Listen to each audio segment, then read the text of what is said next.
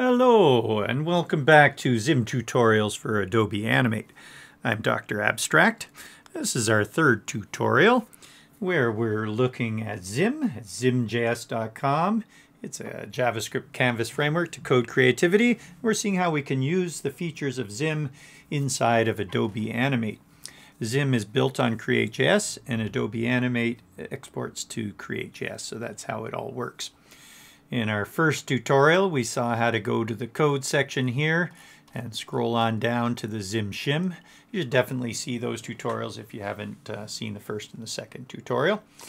Once we get here, we would grab a zip file, and then the zip file gives us all the ZIM code to work right inside of Adobe Animate. So let's go into Animate now. We'll open up a preset that is any of our web presets, but I use this one for the canvas. And we've adjusted that slightly with a different frame rate, and stage color.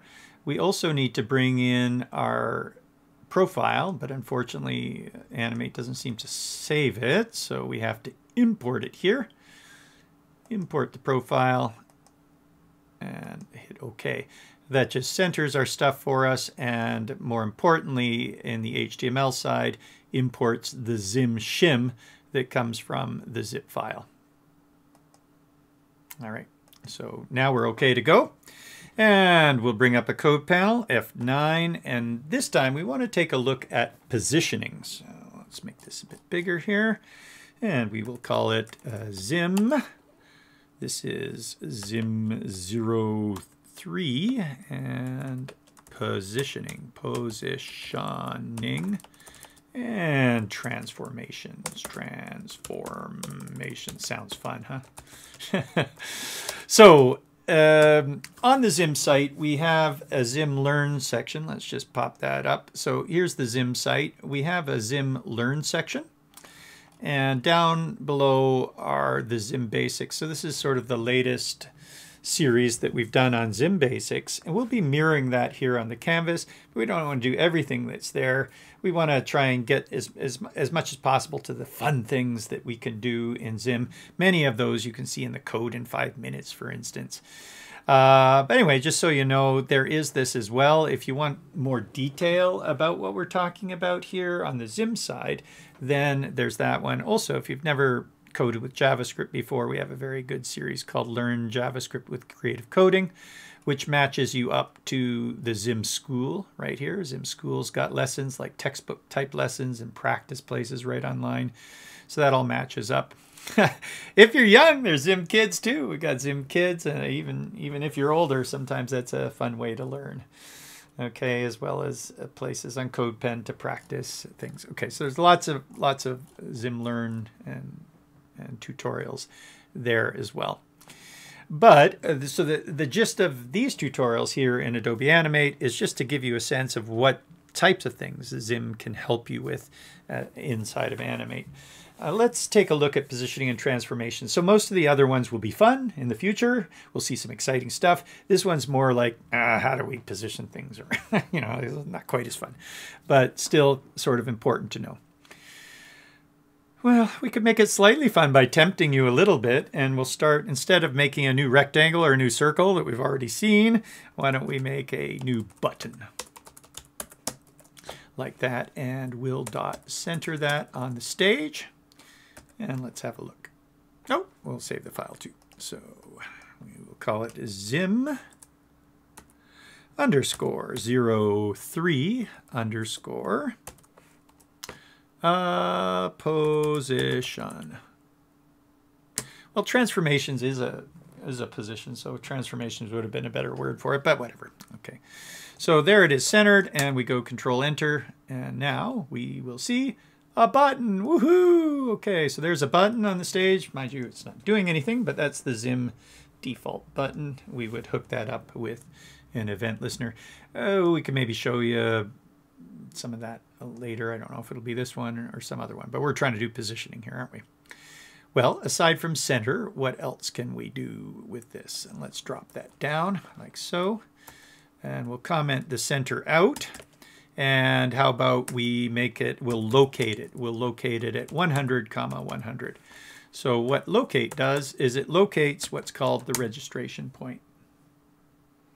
If we put a dot in there. Okay, so now the registration point, which is at the top left corner of a button, has been located 100 over in the left and 100 down. There's a grid, so new grid. And that will start in percentage, but we can start it with pixels if we want. Pick percent colon false, I think, or I can't remember if that's it or not. Yeah, looks like it's it.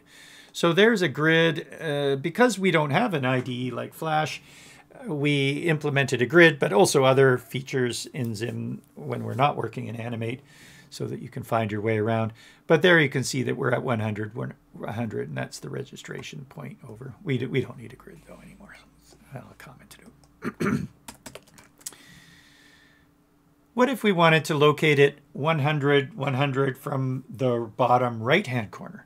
Well, then we would use something else called pose. Excuse me. Dot pose.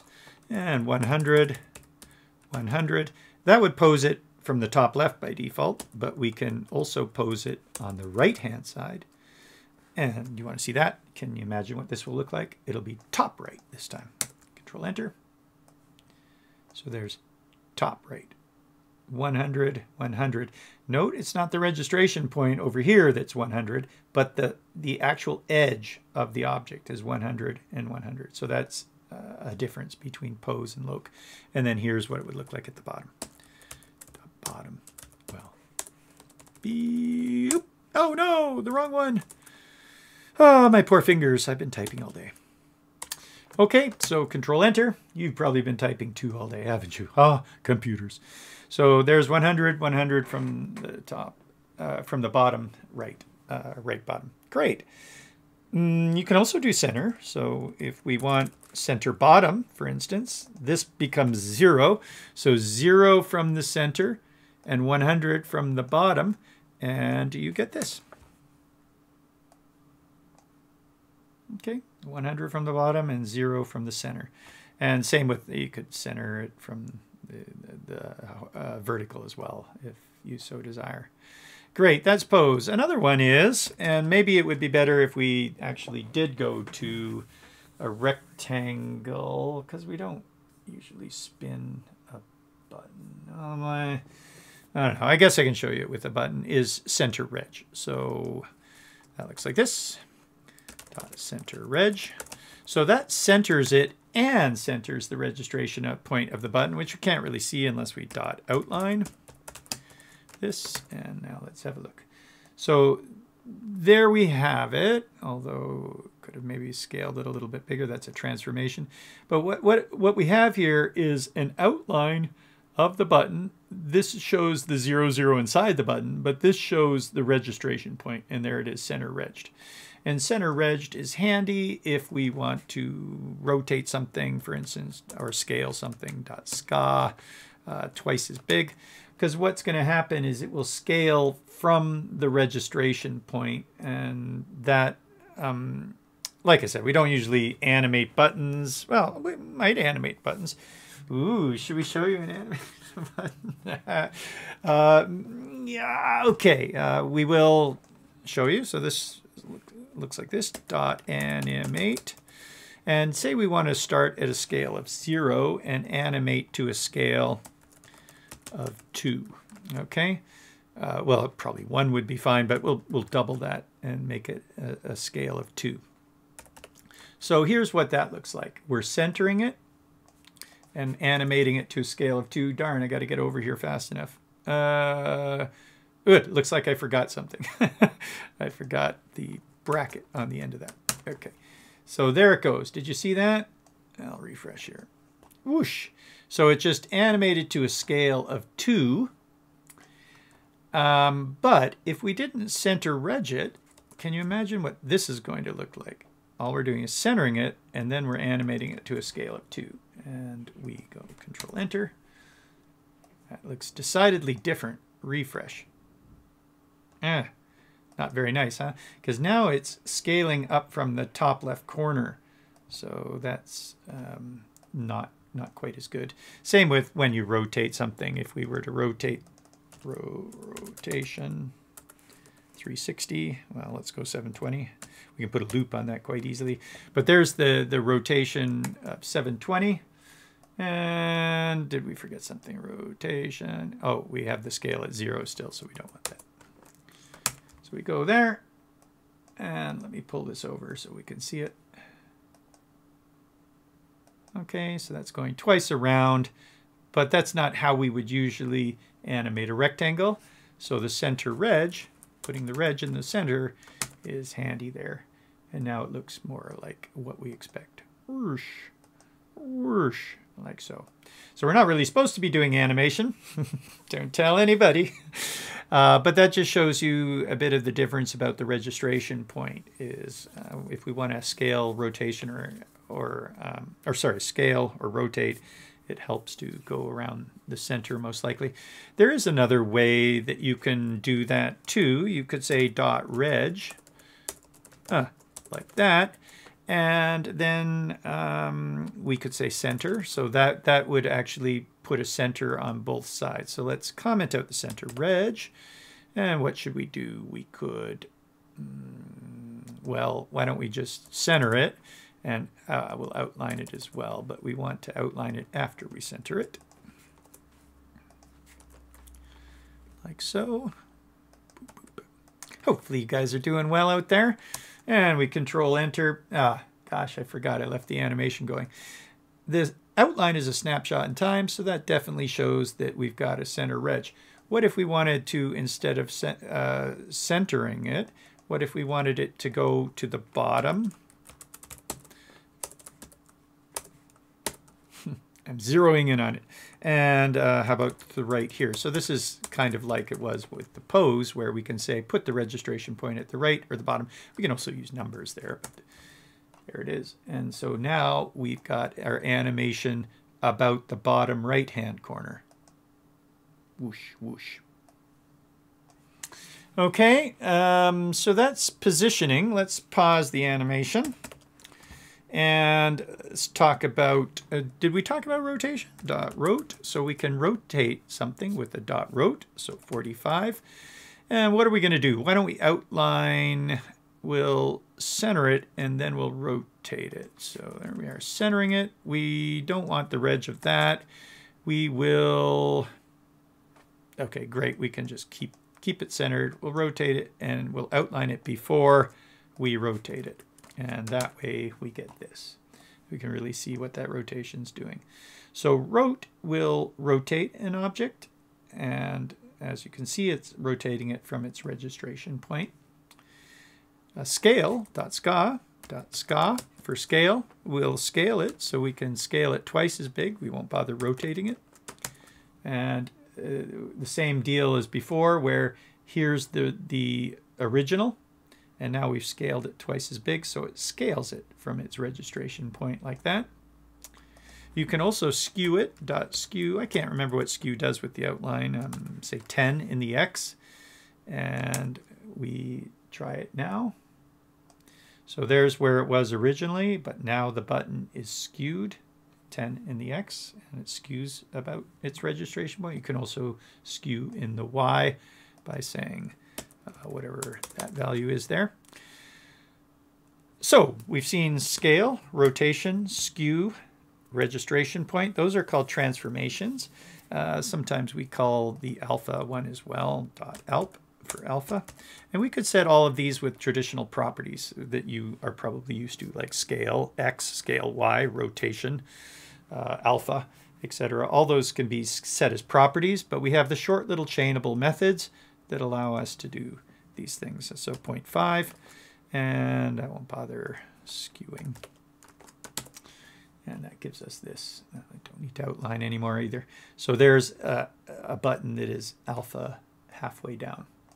And once again, if you see how that's centered at first and then we scaled from it, if you wanted to, you could just center it after all of this stuff. So if we cut these out and go to here, I won't bother with the outline. Outline needs to happen after it's been put on the stage.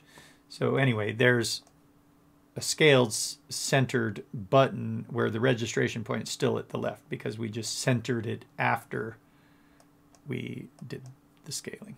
The alpha won't matter where it is. All right, so there's a whole bunch of stuff. Registrations, alpha, scales, great. We even saw a little sneaky animation there. We have the loc and the pose, center and center reg. There is also an add to, so I forgot to show you that, add to. And by the way, so if we just, let's end it there and comment out these guys. I didn't comment. Oh, right, this is, to put them in manually. I'm used to working in Atom, where Control/comments. Okay, so this is an add to. It just takes our button, our object, and adds it at 0, 0. It happens, X and Y are 0, 0 by default, and so it just puts it up at the top. I was going to say, though, the add to, the center reg, the loc, and the pose, the parameters, the next parameter, for instance, of center, would be which container to add on. By default, it will add it to the stage, S, or stage. So that's default. After the first parameter comes the second parameter. What do you know? Second parameter is the depth, so 0 or whatever. Okay, so that's the level or the layer that you're putting it at. And obviously we can add things to containers as well. So if we added it to some container and that container had 5 things in it, we could say, hey, put it at level 2 inside of that some container. And same with after the position. After these 4 parameters comes what container, what level, the loc, what container, what level, add to, what container, what level, center reg, what container, what level. Okay. So I think that's good for this tutorial on positioning and transformations.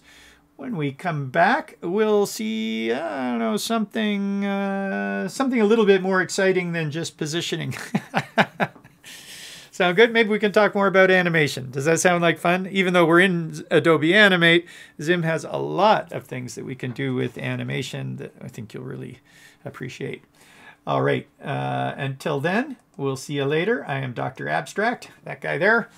It's been a pleasure to be with you, and we'll see you hopefully at zimjs.com/Slack or zimjs.com/Discord. We'd love to see you there. If you ask any questions, say hi, show some examples, etc. All right, ciao.